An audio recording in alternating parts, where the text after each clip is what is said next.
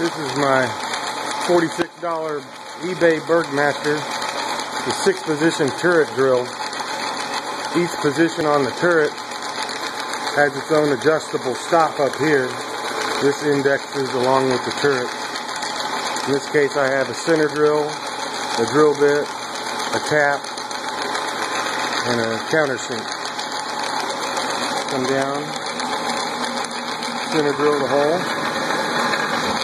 When you hit your depth from the stop, you come back up, and there's a little button back on the back that operates the linkage that indexes the turret. So when you come all the way up, it automatically indexes to the next tool. In this case, the drill bit.